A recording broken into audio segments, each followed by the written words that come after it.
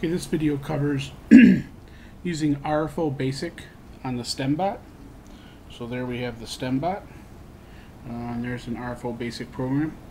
And what this basic program does is first it stops the robot, then it's going to use the Google speech to text converter, and it's going to go ahead and convert speech into text and compare it. So it's either going to hear forward, right, or left, and depending on the command it hears, it's going to go ahead and send a servo command for forward, for right, or for left. So you can see this is a very, very small program, maybe 24 lines of code at the most, in RFO BASIC, which is free. And but what it can do is actually quite interesting. So let's go ahead and run it.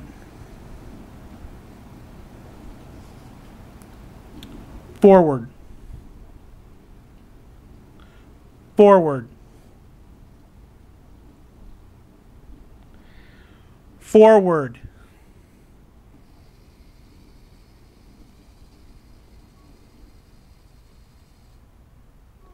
right, left, forward,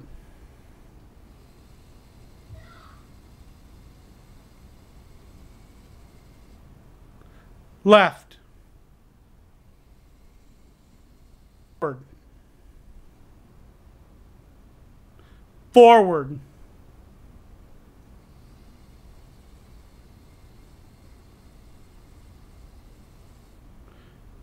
right,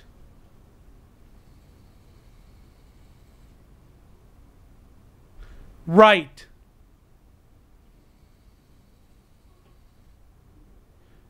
forward,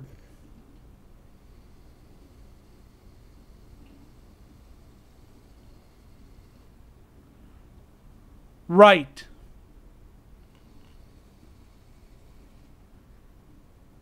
forward,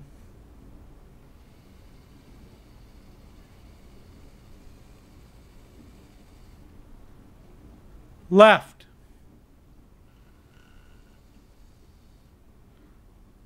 left,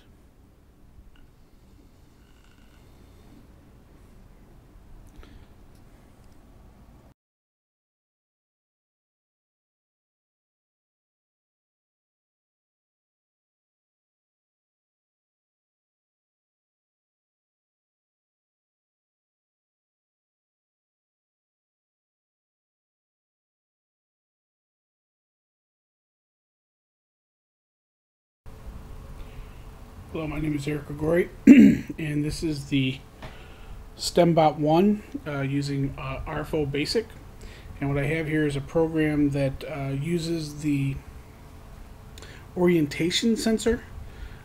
It's in the phone, and using RFO BASIC to read the orientation sensor.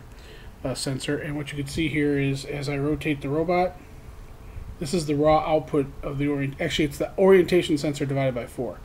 So you can see as I rotate the robot, the value changes. Now the goal, this software is designed to follow a path of 45, which translates to about 180 degrees. Okay, so we're going to go ahead and turn on the robot. Let's see, he's going to go ahead and find, so let's go ahead and start him, let's just say over here. So he's going to go ahead and find the 45. And he's going to lock in on the 45, and now he's traveling down the 45. So he's using the sensor in a closed loop system to track an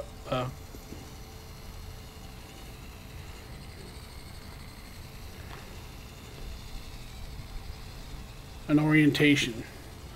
So he's using the sensor, the orientation sensor in the phone, to track a specific magnetic heading, which in this case is approximately 180 degrees. So you can see if I start the robot this way, automatically turns until it locks in, a little bit of overshoot, and that locks in, and it goes. So this is just an example of using RFO BASIC on STEMbot, and in particular using the sensors that are available in the phone and that can be read using RFO BASIC. Let's see, I think maybe I'll just try this. So again, RFO BASIC, reading the orientation sensor in the phone, and through a simple little closed loop program, guiding the robot down a straight line.